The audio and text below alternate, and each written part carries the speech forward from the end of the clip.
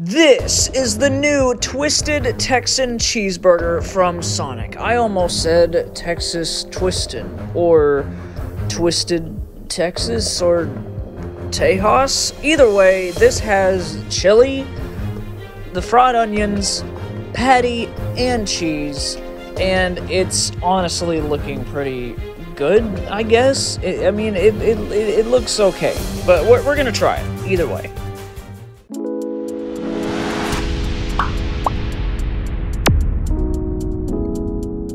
Frankie the Fridge making a return again. So the Twisted Texan Cheeseburger from Sonic has made it all around Sonic's. I almost thought that they were holding back on the cheese, but it turns out that under the patty there is cheese. Fried onions, onion tanglers, whatever the heck they're called. Shout out to Steverville. I just got done watching his review right before doing this, and you know what?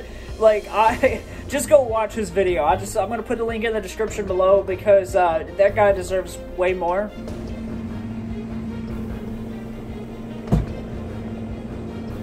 Go watch his video on this same burger and tell him Trav sent you. I feel like they gave me a little more chili than on his, but it still is holding back too much. We're just gonna go ahead and give it a shot. The Twisted Texan Cheeseburger, hopefully enough chili on here to be good.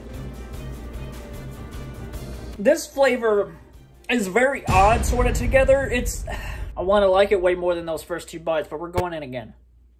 Steve, my good friend, I think they gave me your chili, alright? But not by much. If it wasn't for the amount of chili that I do have, it would honestly be a dry burger. Like, this is pretty dry. If it didn't have that, the chili is definitely saving it. But man, does it really need something? It needs something more. I'm with Steve on the mustard thing, because that would go really good with this. If you're not a mustard fan, then it wouldn't be for you. But you know what? Like, us mustard fans, the one thing that I do respect about this is it's not that big of a burger, so it's not like a big mess. I'm literally holding this with one hand and it's all staying together, but is that almost a problem? It just kind of depends on the person. I don't really I hate it when a burger is just overly messy. Like, it is part of the experience, but this is just a nice change for once. But I do need more chili.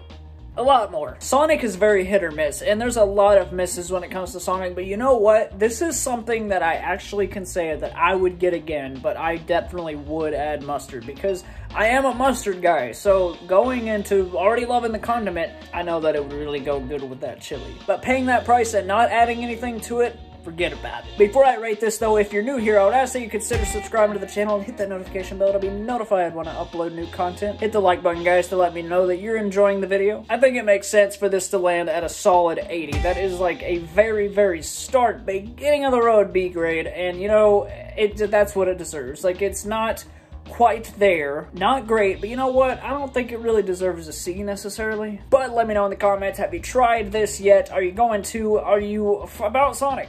Do you go to Sonic? Do you eat Sonic? Honestly, I love their chicken tenders, and I love just a large order of cheese tots. That's what I go to Sonic for. When it comes to burgers there, though, it's just not my go-to. Hey, before you go, though, there's some other types of content popping up over there that I hope you enjoy. Thank you guys so much for watching. Like, share, and subscribe, and all that beautiful stuff, guys. And you beautiful people seeing me in the next one. Trip out.